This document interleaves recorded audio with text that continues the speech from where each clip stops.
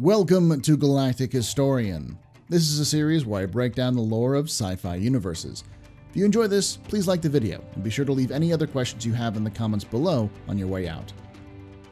I'm continuing our little storytime series with another tale from the Star Citizen universe. In this episode, we're going to talk about the closest the human Xi'an Cold War ever came to becoming a hot one: the standoff in Hadur. Our story begins in the early years of the United Empire of Earth. Ever since contact with the Xi'an, the UPE and eventually the UEE had been concerned with the possibility of all-out war. After the First Tavaran War, now Imperator Ivar Mezar feared that a war with the technologically superior Xi'an would be apocalyptic. So he made it a major goal to secure the border, increase the military, and rapidly develop military technology at all costs. The border between the human and Xi'an space was known as the Perry Line, after Admiral Armistead Perry, who introduced the strategy just before the First Tavaran War.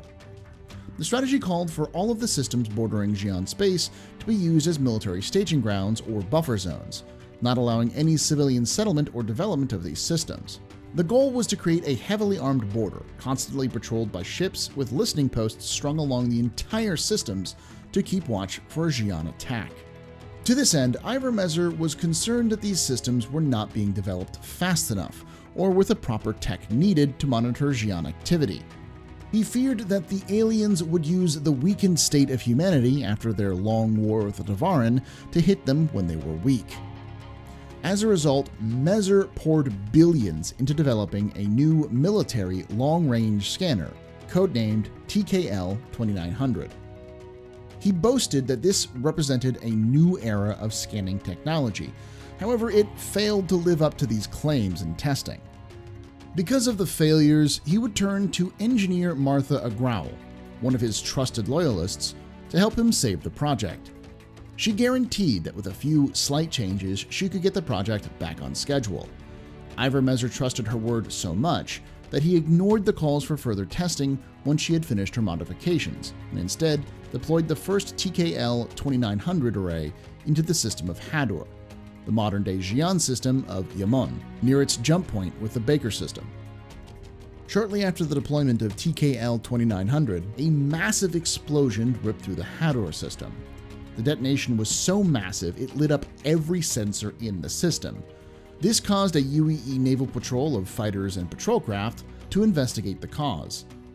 When the patrol arrived at the site of the explosion, they found Xi'an ships scanning a debris field of what was once TKL-2900.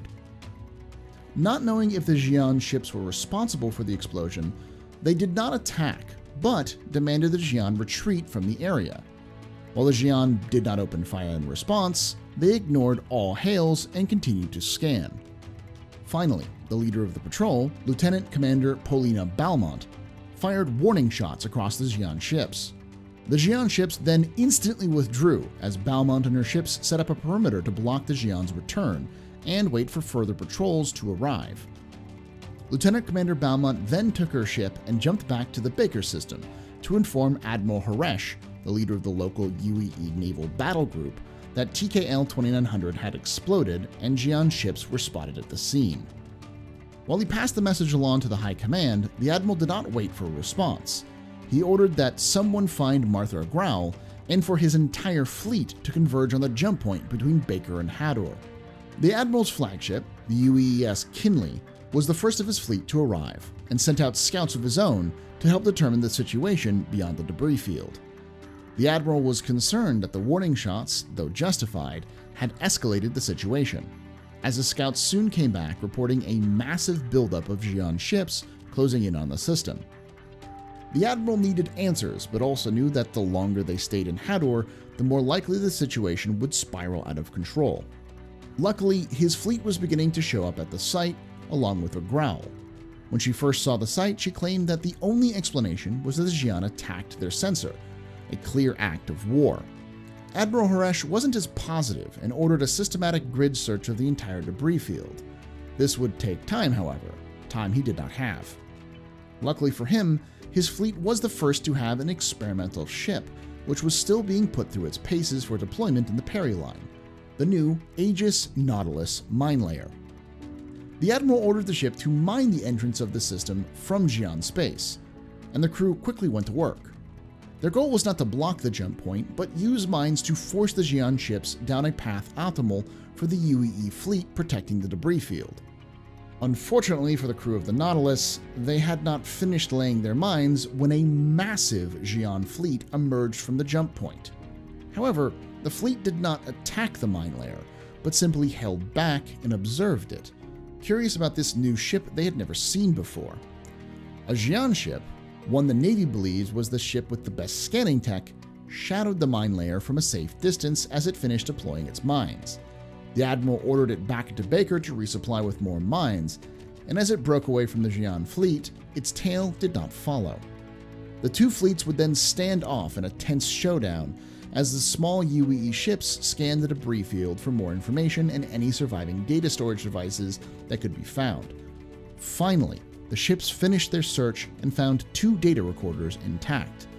As Martha Growl began analyzing the data, the Admiral ordered a swift withdrawal back to the UEE side of the jump point. The Xi'an did not follow. However, they were picked up by another local listening beacon, sending out their own ships into the debris field and scanning the area before the fleet also returned to Xi'an space. Initially, Mezer was furious at the Admiral for his unsanctioned use of the Nautilus. However, while Growl insisted it was a Xi'an attack that destroyed TKL-2900, the data showed that it was a fault in the experimental reactor that caused the explosion. Soon after, Ivor Mezer came to realize that his trusted engineer was not up to the task, and that Admiral Haresh had made the right call. As Growl fell out of favor with the first Mezer, the Admiral would rise to become the supreme commander of all forces on the Perry Line for his decisive actions and cool-headed response to the situation. When asked about the incident later in his life, the Admiral said that the Hadur standoff was the highlight of his military career, stating, "One of the toughest decisions a commander can make is when to walk away from a fight." Thus is the tale of one of the most precarious moments in human history, when the fate of trillions of humans and Xi'an hung on the decisions of one Admiral to resist his own warrior instincts and back away. I want to thank you for watching, and I want to thank my Patreons on screen now for helping me make this content. If you too want to help out, as little as $5 a month goes a long way to helping me make this content. Did you enjoy the story?